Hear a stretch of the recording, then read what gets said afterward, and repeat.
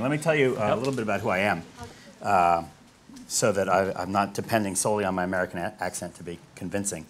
I started programming. I graduated in '91. I went to work at Microsoft in Redmond. I worked on the Excel team. I was a programmer for a long time. I moved to New York. When I got to New York, I sort of bounced around a couple of different programming jobs. And every time I met another programmer, our conversation would always be, have you found any good programming jobs in New York? And there was a gigantic paradox, which was that nobody I knew that was a programmer could think of any good programming jobs in New York. And nevertheless, all the recruiters at all the tech companies in New York and all the startups were all saying it's impossible to find programmers. We can't find any programmers.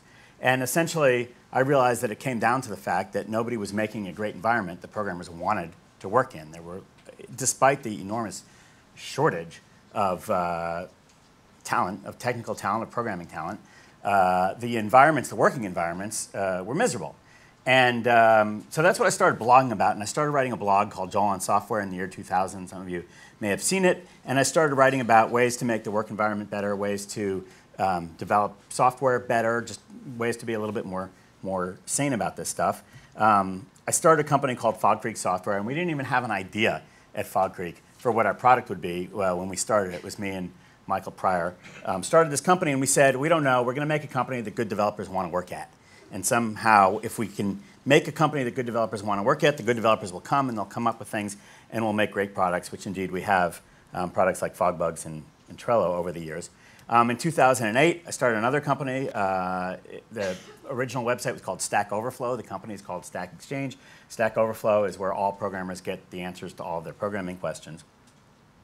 And my job at both companies, and most of your jobs, is being the human recruiting officer or whatever, and trying to attract people to work at these companies. So I recently asked a question on Twitter, just to amuse myself. Last summer, I said, programmers, what things do recruiters do that drive you crazy?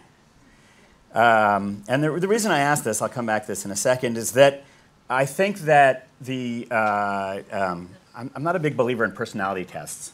But I do think that there is a big, big difference in the way that recruiters work from the way that programmers work. And if you don't recognize this, you're not aware of this, it creates all kinds of interesting and strange conflicts. In general, recruiters are a little bit more like salespeople. They're people. They like people. They don't mind calling people on the phone. Programmers are almost universally afraid of the telephone. I certainly am. I can't even call to make an appointment. Recruiters don't mind a lot of ambiguity. They don't mind if something is 30% certain or 50% certain, or I think that some of these people will like this job. Programmers want everything to be, 100% exactly accurate and precise. Recruiters are generally competitive and ambitious. The people that work in recruiting departments are happy to do little competitions to see who can bring the most people in the door. They're motivated by commissions often. A lot of people will work on a bonus type system in recruiting. Programmers are not super competitive. If you were to get two programmers from competing companies like, I don't know, Yahoo and Google to sit down, the first thing they would do is tell each other all of their trade secrets. Just if they happen to be sitting next to each other on the plane. Because it's, in the spirit of sharing and open source and all that kind of stuff. They're just friendly people. One of the reasons that they code in the first place and the reason they got into programming, for the most part, is not because it's a good career, because somebody told them that they should major in it. They got into programming because computers are very, very predictable. And they're extremely highly 100%, they just do as they're told, which is the exact opposite of humans. And if you think of somebody that is having, let's say, not so much success with unpredictable humans, and then being a little bit mean here, and then put them in front of a computer and they suddenly discover that the computer does everything that they want, and if they happen to like that, that describes a particular personality type, right? Another thing about programmers is thinking about just the day-to-day work. They get in the zone, they'll say, or they're in flow, which means that almost all of their productive work is done in these little 4-hour bouts of intense concentration, in which they tune out the entire rest of the world and they don't even notice the time elapsing, and they suddenly look up and it's 8 p.m. and they have written 3 weeks worth of code. And this has been studied, and this particular mode of flow or being in the zone is when developers get all their work done. But it's very, very easy to knock a developer out of the zone. If you make a little bit of noise or there's an interruption or something else interesting is going on, they will leave the zone and they will cease to be productive until about 3 days later. And so programmers, among other things, need quiet working conditions in private offices or private rooms, or just the ability, whatever it is, not headphones playing loud music, because that doesn't work either, but really quiet, concentrating type environments. And recruiters, it's quite the opposite. At no point do they actually have to sit and concentrate on something at the level that programmers do. Programmers have to keep as many things as they can in their short-term memory. They're more efficient if they have a lot of stuff in short-term memory. And if you've ever tried to remember, a 27-digit phone number because you're calling Dubai using a credit card or something, you know what I mean. And that's the state that you have to be in all the time. If you can get in that state, you can program very, very quickly. Programmers hate the telephone. We talked about that. If you're a recruiter, in most cases, you would be actually a bad programmer, and vice versa, by the way, although some people do switch careers. And programmers don't like you because you may not realize that, because you may not be aware of just what all these differences are. I always think of kind of a lot of things that recruiters do are the kinds of things that made them people, that made them socially successful in school, for example. And programmers were not so socially successful in school. I hate to resort to stereotypes now. And so a lot of times if a recruiter sort of presents themselves to a programmer using the techniques that were very successful at making them socially popular in high school, it actually has the reverse effect on the programmer. So this was my Twitter question. I said, programmers, what do recruiters do that drive you crazy? I got about 80,000 programmer followers on the Twitter. And I probably broke Twitter. This crashed Twitter, just asking this question. Exist. Contact me, that's pretty bad. Use the phone, especially after I already ignored their email. Calling me on a cell phone at a work day during work hours, or at all. Forget that they called me 5 minutes ago. And Eric wrote a blog post about this. This is the developer of the C# programming language, if you don't know who Eric Lippert is. Excessive buzzwords, spelling grammar mistakes, not saying what company role they're recruiting for, setting up phone calls. Okay, there's a lot of stuff here. The phone seems to be kind of representative. And what was interesting is when you drill down, you actually discover that the entire culture of the way that recruiters are dealing with programmers is not super successful. So a little story I want to tell here about the steak dinner. When I, steak dinner. When I started working at Microsoft in the 90s, there was a standard recruiting procedure for out-of-town college students. They would fly in to Redmond, Washington, and they'd put them up in the Microsoft Hotel. It was some hotel that Microsoft owned, I think. And you would do a whole day of interviews. So it was usually 6, I think, 3 in the morning, maybe 3 in the afternoon. And then that night, they would take you out to a nice steak dinner at the Black Angus Steakhouse in Redmond, Washington, which was just your cheesy suburban steakhouse. And this sounds like a nice thing. One would think, right? And so they would be pairing up programmers from the company with programmers, often programmers that went to the same school or had something in common. And they would send them off to a steak dinner, all paid for by the company. And that sounds wonderful, doesn't it? Like a great way to seal the deal, to clinch the deal. These steak dinners, somebody finally figured out 10 years into doing this, that these steak dinners were miserable and awkward and silent. Because two programmers that don't know each other, that are told to go have a steak dinner and sit at some restaurant, following the restaurant script where, would you like a drink? And then you got to read the menu, and that thing takes quite a while. That's just going to be the most awkward thing imaginable, and nobody wants to be there, and then they go home right away. And so the recruiting department somehow thought that this was this great benefit, that you get a free steak or something, or that you get this wonderful steak dinner. And actually, it was excruciating to all the participants. So they eventually stopped doing them. The solution to all these problems, and the reason that I spend my time working at Stack Overflow Careers on making recruiting better, and the reason that I come and talk to recruiters as often as I'm allowed, is that the solution to these problems involves basically recruiters kind of turning inwards. And so in your position, if you're going to try to claw programmers out of the earth and somehow persuade them to come work for your company, you are, in many cases, working against gravity. You are fighting, and it feels that way, right? Because it feels like it's really, really hard, and you have to get 10 programmers this year, and you only got 4. And you do literally feel like you don't have the tools that you need, and you're using your nails to dig in the hard earth to try to find a programmer or two, and they're not very good, and it takes forever to try to persuade them to come work for you. The real problem is actually, let's flip it around and make gravity work for you, the real problem is how to create an environment that the programmers want to work in. How to make a company or a corporation or an organization that programmers are excited about working for and want to work for. And what are those things? And so that's really what I spend a lot of my time talking about, which is what programmers are looking for. Because if you can't provide these things, then just go hire Accenture. Not that Accenture provides these things, but whatever. They'll give you. I mean, you're going to have to outsource programming if your organization wants to hire programmers and cannot make an environment that good programmers want to work in, because obviously they have choices, unless they live in Italy. Okay, so here's a few of the things that, I mean, we do surveys all the time on this. We put this data out every year. You can find a bunch of it on the Stack Overflow Careers blog. The state of the workplace.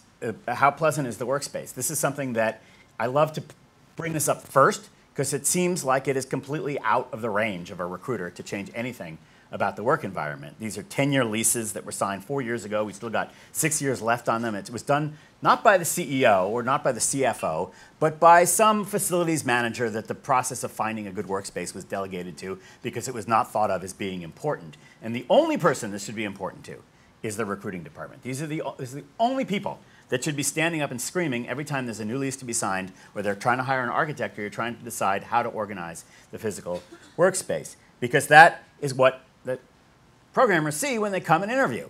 And that is where they're going to be spending their entire daylight hours.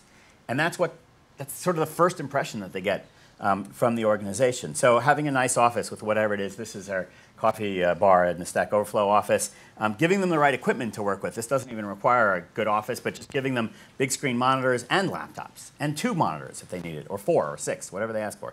A lot of the stuff is just how you manage the programmers, giving them some independence, the ability to work on things in the order that they want to work on, to use their own brains and not to be micromanaged on a daily basis. I still hear of people that have jobs where they're expected to be at work at 8:30 or 9 and to have a certain dress code, and that's beyond absurd.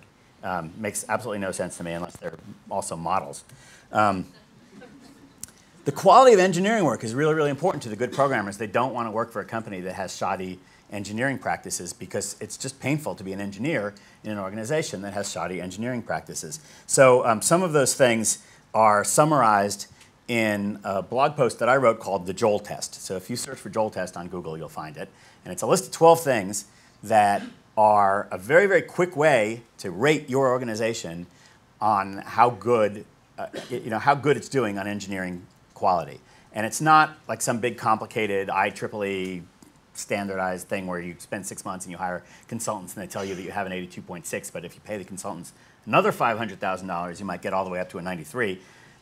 This is just a 12-question test that everybody in your engineering organization will be able to answer yes or no, and you get a score from 0 through 12, and the higher it is, the higher your engineering quality is. It's really simple. It's really easy. So some of these things I'll mention here. Having a spec first, i.e. writing some kind of documentation. It can be written, it can be on the wall, it can be pictures, but some kind of design of what you're going to build before you build it. A lot of organizations don't do this.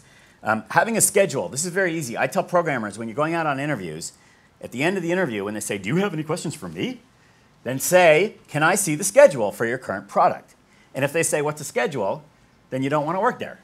Because it's going to be miserable, because you're always going to be staying up until midnight trying to make up for the fact that the boss had a very different idea as to when this would be done than the team. Version control is an obvious thing. These are sort of basic tools. Using version control is like going and checking sure that your doctor understands what germs are and washes her hands. Engineering quality, one-step build.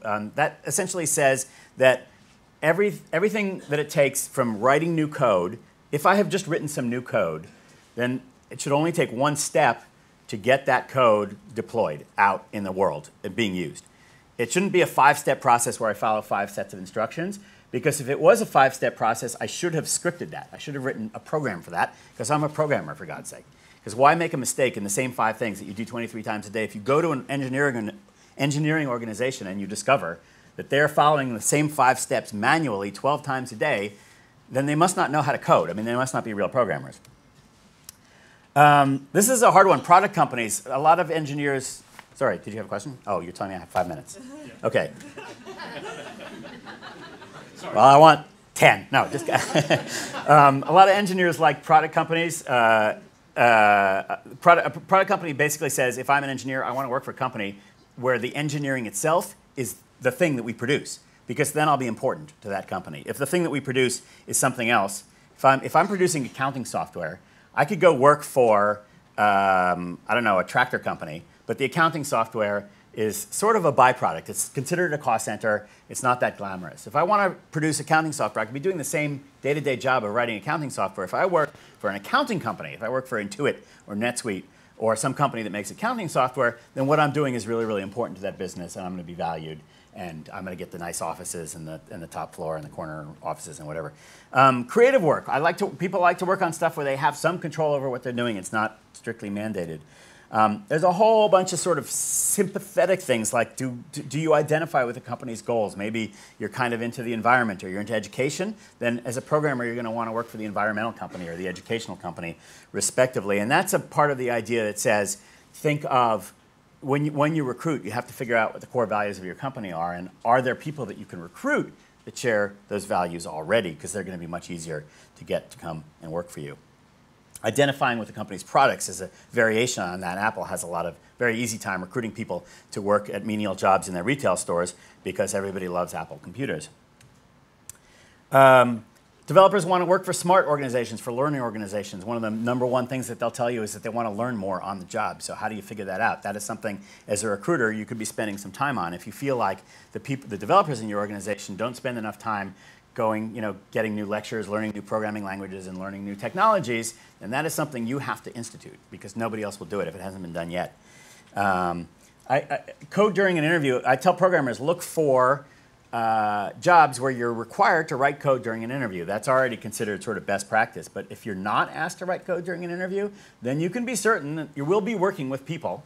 When you take this job, you'll be working with people that actually don't know how to code, and that's going to be painful for you because you're going to have to make up for it. People like reporting to programmers. Programmers like it when their boss is a programmer, or at the very least a good manager in some way. And so making sure that the people that are doing management are skilled is really important. High quality team, that seems like it goes without saying. But the question is, what do you do if you have a low quality team and you're still trying to recruit new high quality people to it? And then the only solution I have for people is to try to segregate and create a little team of high quality people and hire into that, and keep the other low-quality people sort of out, or make a little elite. It's not a very nice thing to do. But it's not my fault. I didn't hire those people. You did. OK. Growth and learning. Growth and learning, sort of the #1 thing for programmers. They want to know that this is a job where they can grow and they can learn. This is the Joel test, which I encourage you all to go Google. These are sort of 12 things that programmers are going around asking, and you'll discover this, and you'll find that on our job board we ask you to answer these kind of questions. And it's very, very simple things that, again, just a quick little, can we figure this out in 3 minutes? Do we have high quality, is this a good place to get a job or not? And that's the stuff that you need to take back internally to your organization and make sure that they do it, because that'll get gravity working for you. Last thing, and I can do this pretty quickly because it's just a bunch of pictures of Google offices. My rabbi is Seth Godin. The person I learned from the most is Seth Godin. He's kind of a marketing guy. Some of you may have seen his books. He always talks about making things remarkable. And he goes back to the origin of the word remarkable. Remarkable is, this is something that you might talk about. And when you see it, you're going to remark on it. You're going to talk to the person you're standing next to, and you're going to go home. You're going to tell your significant other, you know what I saw at the Zurich office in Google? They have a pole that you use to slide down from the 3rd floor to the 2nd floor when you want to go to lunch. Or they have surfboards hanging up all over the place, and they have these cool little loungy chairs where you can take naps, and they have ridiculous lunch, and they have these cool little meeting rooms that are architecturally interesting, and one of their meeting rooms looks like a library. I think that's wallpaper, actually. I don't know if those are real books. And they have hammocks that you can sit in and code with your laptop, and everything is, there's a nice espresso bar, and there's bright, colorful stuff, and I could just go in the game room and all this kind of stuff. You've heard this and all, and it drives you crazy, because a lot of you probably have been told that you cannot purchase a foosball table or whatever. But all of this stuff, look how much they have. God, I could just go on and on. This is just one office. This is Zurich. London has about as much stuff, and the New York office and the Mountain View office also have all this amazing stuff that you want to talk about. And it's almost like they put it there just to get people telling stories. And the end result, And I don't have to tell you that Google is good at recruiting, but the end result is that the marketing budget, I was just told this by the head of recruiting marketing at Google, for Google is now 0. They have stopped all marketing for recruiting. They spend nothing, 0, on this. They pay their LinkedIn bills. I don't know why. They seem to be unhappy about that. But, but they actually spend no money on active marketing because they don't need to, because everybody in the world wants to work for Google, because there was this awesome movie, even before the movie. There was this huge gravitational force because they made the environment a little bit exceptional, a little bit crazy, and they spend about 10% more on their offices and their environment and the work quality and the quality of the people that are working there, and they got all these things right, and they fixed all these things, and like I say, the only problem Google has now is trying to decide which of those people that are applying, which is everybody, they want working for them. Thank you very much.